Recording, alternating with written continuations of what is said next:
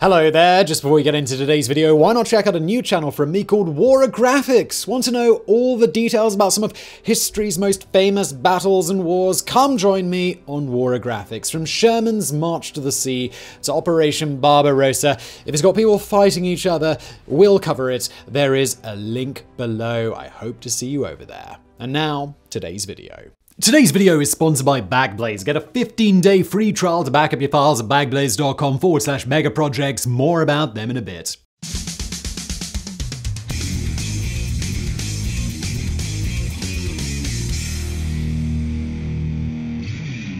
From the small cockpit of his vehicle, Andy Green is jetting along in silence, traveling faster than sound. All of a sudden, there's a boom.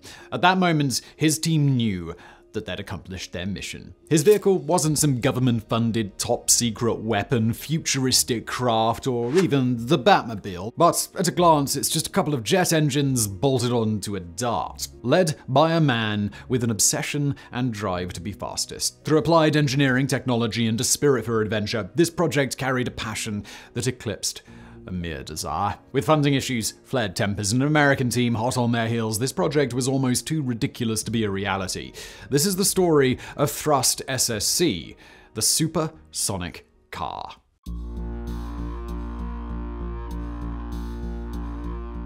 The story of Thrust SSC, or supersonic car, starts from looking in the record books. Their land speed record is the highest speed achieved for a person using a vehicle on land. This was always a pastime of the rich and eccentric. Since the late 19th century, daredevils took to their own homemade or modified vehicles to barrel along a closed road or barren desert as fast as they could. There had been many people to claim the title of fastest person on land with a high-speed car. One of them was Richard Noble, who in 1983 took the land speed record with his car Thrust 2 by reaching a speed of 634 miles per hour or 1,020 kilometers an hour. After celebrating his achievement, it was discovered that if the car had gone a mere 7 miles per hour faster, it would have taken off and killed Noble. Despite this unknown brush with death, Noble may have been fast, but not fast enough. Noble had bigger ambitions. He wanted to go supersonic and would spend the next decade finding a way to do it. As Richard Noble put it, producing a car that could go supersonic safely is the greatest element of the land speed record, the equivalent of the sub-4-minute mile in athletic terms. With this mission statement, he had a dream of creating a legend.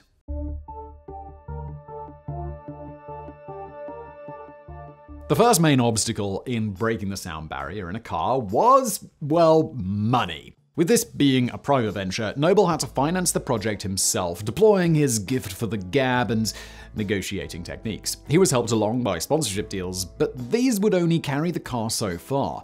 If Noble was going to break the sound barrier, he would have to be as cost-effective as he possibly could. Once he had the backing of companies like Castrol and Dunlop, he could start looking into the design. It would take a little more than just having a rocket with a cockpit slapped onto it for this to work. He needed something more extravagant. Not only that, but it also needed the right designer. Luckily for Noble, in 1992, there was somebody who had all the qualities for such a task. Ron Hayes, a retired missile scientist, was approached by Noble to design his car. Hayes' first thoughts were, this is totally impractical, don't even try it.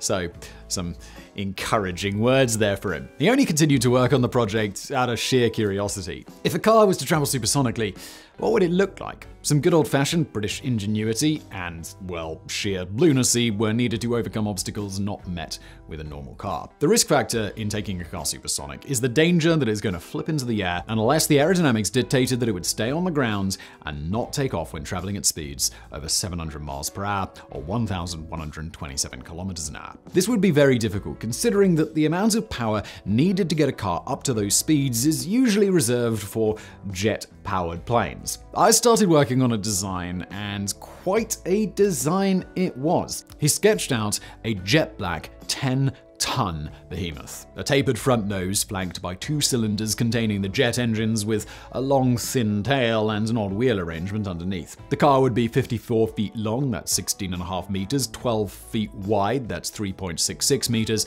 and 7 feet, that's 2.14 meters high. This design also helped the aerodynamic properties required to stop it from taking off, and the faster the car went, the more stable it would actually become. Hayes made some computer simulations of his proposed design to see what would happen when the car got up to speed. Now this sounds perfectly ordinary today, but do remember this was the early 90s and it took weeks to complete this complex modeling. But the wait was worth it. The modeling showed the car would survive travel at supersonic speeds. Not only that, but a huge wall of energy would build up in front of the car and it would stay on the ground, exactly where it needed to be. However, with this encouraging data, and always the practical man, Hayes wanted a more solid way of seeing if his design was going to work. In May 1994, a scale model of thrust was blasted down a track at supersonic speeds. The test, with a combination of high-speed photography and sensor data from the model, gave Hayes all the data he needed to see if his design would work. Only if the results matched with the computer modeling could construction of thrust SSC begin. Upon correlating all of the data together, Isa said that this was the only time in his entire life that he yelled out, "Eureka." The data matched perfectly. Thrust would be able to withstand supersonic velocity.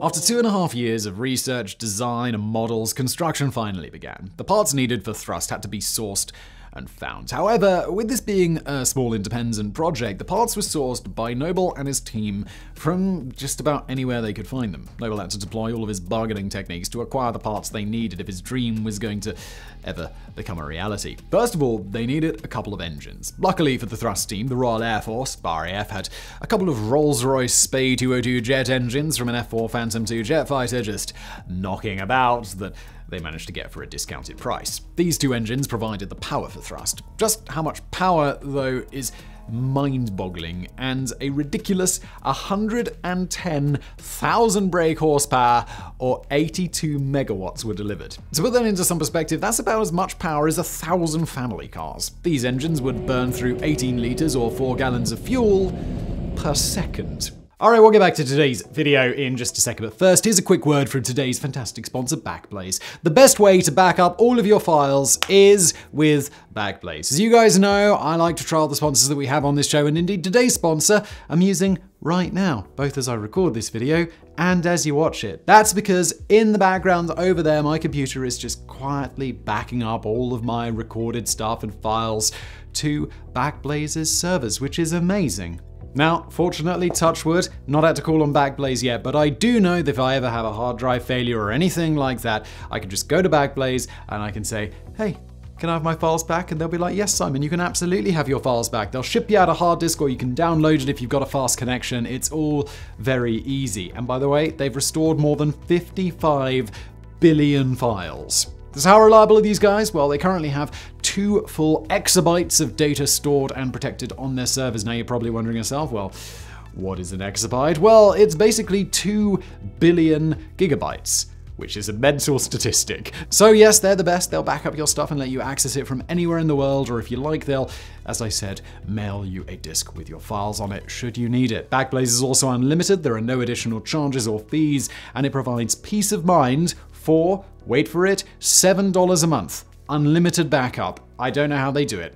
Right now, you guys can enjoy a fully featured 15-day, no credit card required free trial at backblaze.com/megaprojects. And this deal is just in time for World Backup Day, which is March the 31st. Thank you, Backblaze. And now today's video.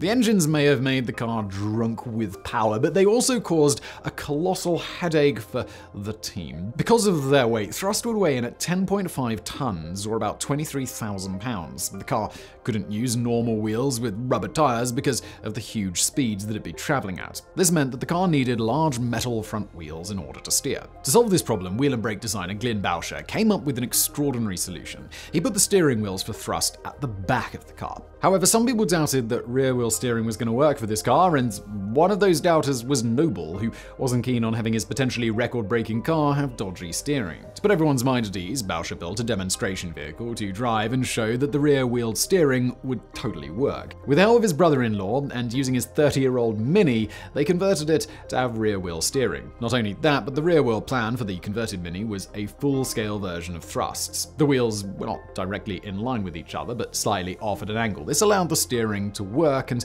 for it to fit into the narrow body of the supersonic car. Once Bauscher conducted some tests in his Frankenstein Mini, Noble and the rest of the team were happy for Thrust to have the bonkers steering. 2 widely spaced wheels at the front and 2 close together at the back was the final configuration. Other elements of the car were its 6 onboard cameras to record every aspect, 2 computers to run all the various instruments and provide as much data as possible for the team when conducting test runs. Now, this all sounds relatively straightforward today, but again, remember that this was the mid-90s. There weren't GoPros. There weren't smartphones. To cram that much technology in while operating on a tight budget was a colossal undertaking.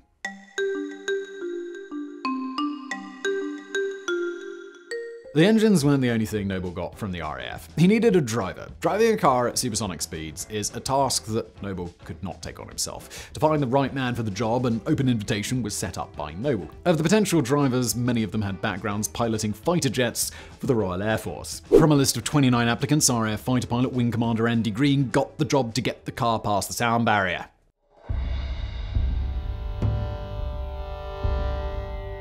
In autumn 1996, Thrust SSC was complete, but they were still weeks behind schedule. Testing could begin, but they had to get a move on. The team would have to test everything: the jet engines, parachutes, computers, cameras, communication equipment. Once these were complete, Thrust could be taken to the Black Rock Desert in Nevada to see what it was truly capable of. Thrust could not be tested in the Black Rock Desert at this time because it was flooded in the summer. So in spring 1997, Thrust and the team traveled to the Al Jaffa Desert in Jordan. On the suggestion of an enthusiast of the land speed record, he was quickly recruited by the team to do a spot of Foding, and don't worry, we'll expand on that later. During Thrust's first runs in Jordan, the main aim was to get the car up to 600 miles per hour, that's 956 kilometers an hour. By reaching this goal, it would show the team how the car handles and if it was a viable candidate for the battle in America. It may sound a tad dramatic to say that this small British team was in a battle against the sound barrier, but it was more than that.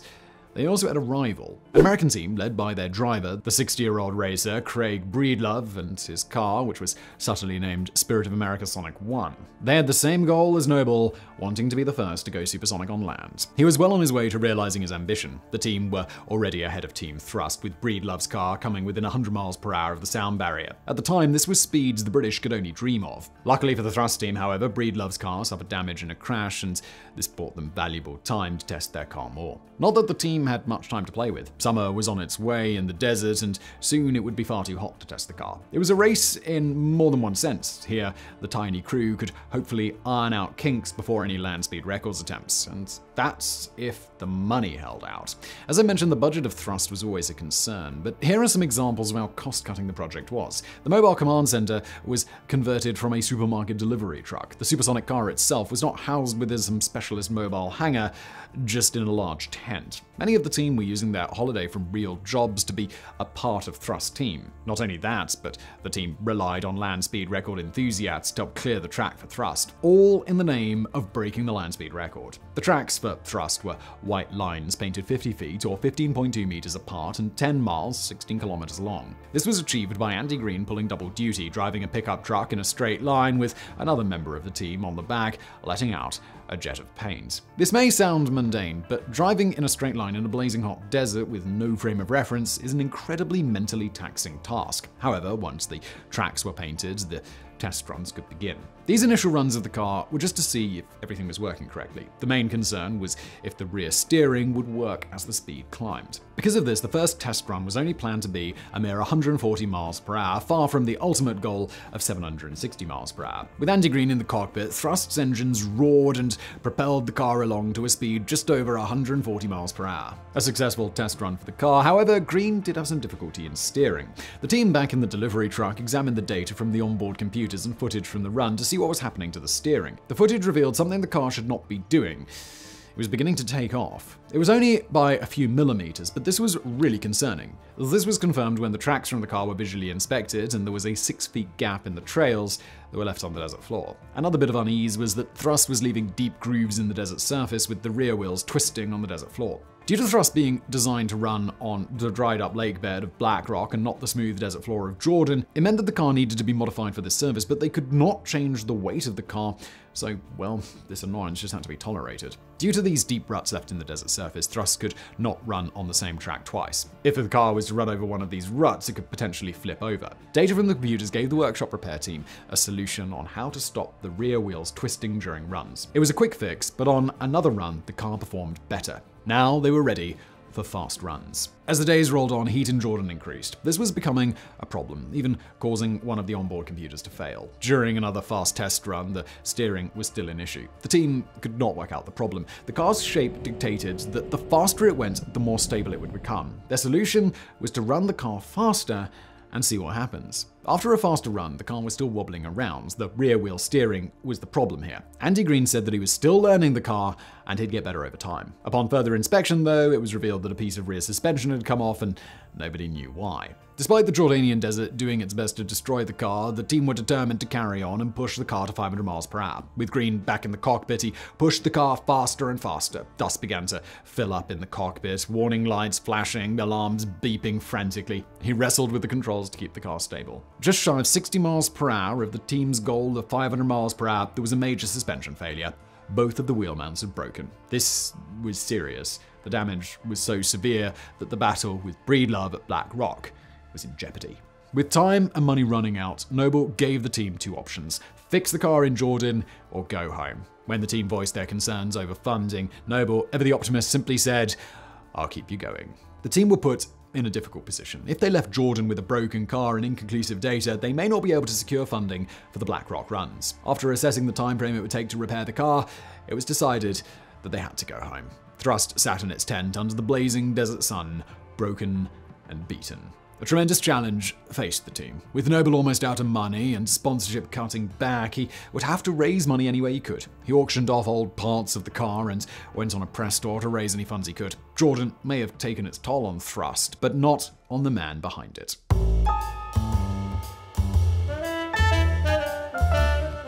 During the team's return to England, repairs had to be made to Thrust. With a new computerized active suspension designed by Jerry Bliss, this system would raise the rear of the car and help keep the nose down. Hopefully, this would stop the car from taking off. Over at Black Rock, the rival American team had reached the unofficial speed of 670 miles per hour or 1,078 kph. Not without issue, though. The Spirit of America took off and went off course and onto its side, nearly crashing, but luckily it didn't. However, traveling at such high speeds is filled with danger, one that Breedlove experienced when, on his final run, he temporarily lost control of the car and it went over on its side, but he managed to regain control and avoid disaster. The nearby town of Garlach was where the teams would rest after each day out on Black Rock. However, it had only one motel, but on the plus side, it had 5 bars. Noble, still trying to keep the finances under control, rented a house for the team, but it wasn't furnished, so there were just mattresses tossed onto the floor. After 5 days, the base camp was assembled and Thrust was readied. The speed runs could begin. Before each run, the path for Thrust had to be cleared. This required 2 microlights to be flown above the desert to look for large debris that could cause damage or worse to the car. Any identified would be dealt with by teams on the ground. You may remember me mentioning the term foding. This is where a team on foot followed the pickup truck painting the tracks. Here they would look for small debris that wasn't spotted by the microlights. This is what foding is. It stands for foreign object damage. Before Thrust set off on its attempts to beat the sound barrier, Green visited his rival driver's camp. Pleasantries were exchanged, but this was to size up his rival that he towered over in stature. Breedlove's car was far more conventional than Thrust, with its single-jet engine, traditional front steering, and conventional suspension. Green cited it as a lovely-looking car and a superb piece of engineering. No way I could drive it. The cockpit is absolutely tiny. Designed around the man. Very well-designed car. I wish him the very best, because the last time he drove it, it was the fastest crash in land speed history. With his rival sized up and the 13-mile, 21-kilometer tracks painted, it was time to see what Thrust could do. With 2 potentially supersonic cars running on the lake bed, it was only safe to run 1 car at a time. Breedlove was up first. His run looked good, but on the return, he needed towing back. A piece of FOD was missed and it was sucked up into the air intake for the jet. The only repair was to put in a new engine. On hearing the news, the British team handled it with the grace and dignity that you might expect, and they burst out laughing. Day 9 at Black Rock was planned to be the first 600-mile-per-hour run using the full power of the afterburners. Green climbed into Thrust for this attempted run. With the RAF's Jane Millington in charge of communications, who happened to be Andy Green's girlfriend, she was the only one talking to him in the cockpit. Footage from the onboard cameras mounted on the rear wing caught the engine spitting out streams of fire. At 624 miles per hour, Green said over the mic, "Comp 1 down." One of the computers that controlled the car had crashed. Thrust went in for repairs, but on the following days, the same thing happened.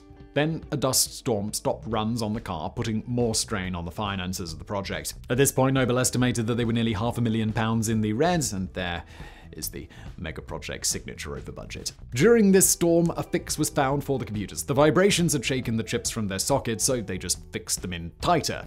Pretty low tech, but it totally worked. The next runs of the car were far more successful, clocking in at a speed of 721 miles per hour or 1,160 kilometers per hour.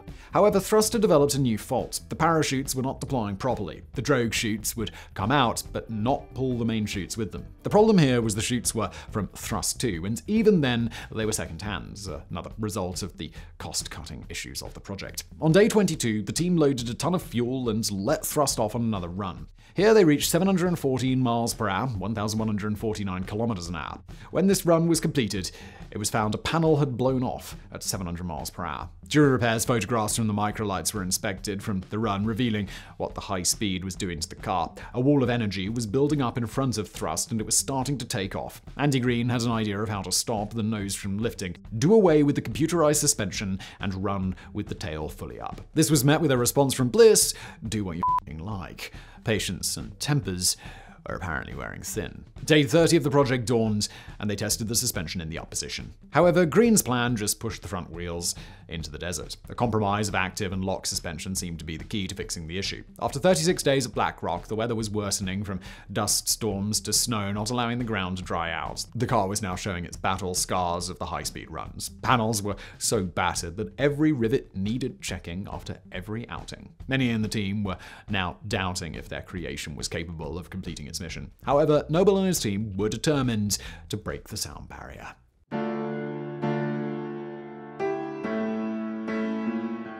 Day 40 began with a team member making an impossible call to his mother back in England to watch the television because they were going to try and beat the sound barrier that day. Thrust may have been battered and pushed to its limits, but the sound barrier was only a few miles per hour away. Andy Green climbed into Thrust and went for it, powering through the 100s of miles per hour and firing up the afterburners. As the car was thrusting its way across the American desert, he wrestled with the controls to keep it on track. As one moment when Thrust was traveling at 650 miles per hour, 1,046 kilometers an hour, Green had the yoke at a full 90 degrees to the right in order to keep it on track. The car was veering to the left because of the wheel arrangement. At this moment, Green proved more than ever why he was chosen for the job. He throttled down the jets to rebalance the car, effectively steering the car with the throttle to get it back on course. It worked, and Green hit the reheat on the jets. From the team watching in the distance, they saw the black 10-ton arrow shoot across the desert in silence, a dust trail streaking behind it.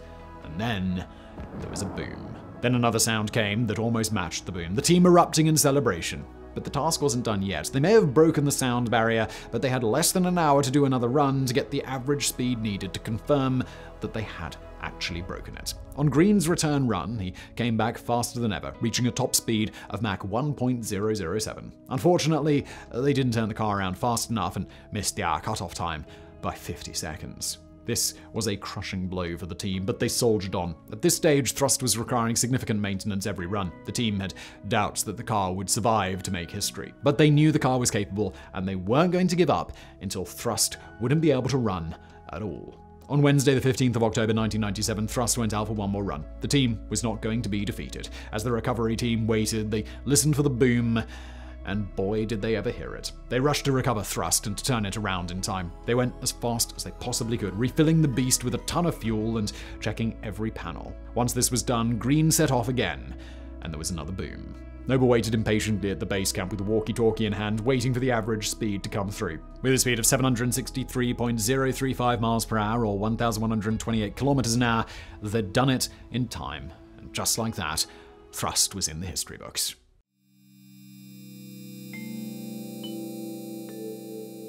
After making history, Thrust SSC was retired, and it resides with its sibling Thrust 2 in the Coventry Transport Museum in England, a testament to what is possible when there is passion and determination behind a project. However, unlike Concorde or the Apollo program, the story isn't quite over for Richard Noble. But what is after the speed of sound? Well, it's not faster than light, that's for damn sure, but how about taking a car up to 1,000 miles per hour? That's what the Bloodhound is tasked with. This could be the subject of another video, and if you're interested in that, leave a comment below.